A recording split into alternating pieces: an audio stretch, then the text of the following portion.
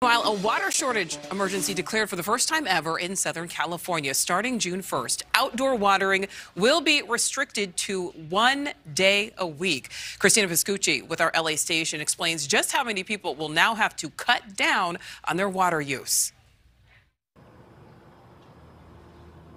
Yes, Nicole, 6 million residents living in Southern California will be impacted by the most severe water restrictions that the area has ever seen. And the Metropolitan Water District earlier today saying it is important to do this in order to rise to the moment.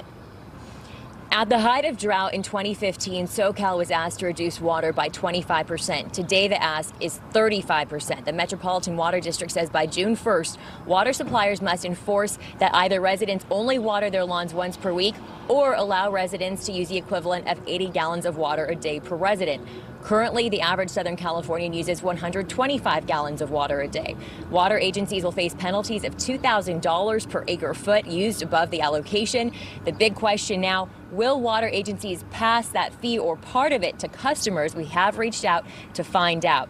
Now, the restrictions don't cover all of Southern California, but they apply to areas that depend on the water from the state water project that you see here. It is a huge swath of people in the Los Angeles area and beyond. And if people don't comply with the outdoor watering rules, in addition to the fines, MWD could impose further restrictions. This is a crisis unlike anything that we've seen before.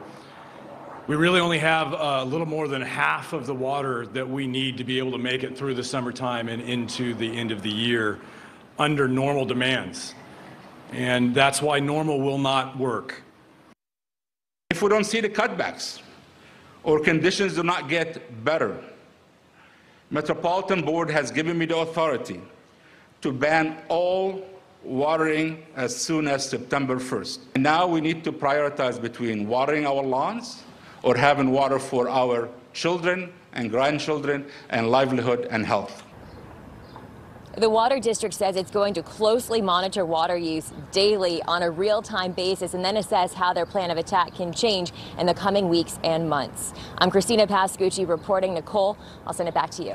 All right, Christina, thank you for that. Well, Los Angeles County, thank you for watching. Click the red subscribe button below so you can get more of NewsNation's fact-driven, unbiased coverage.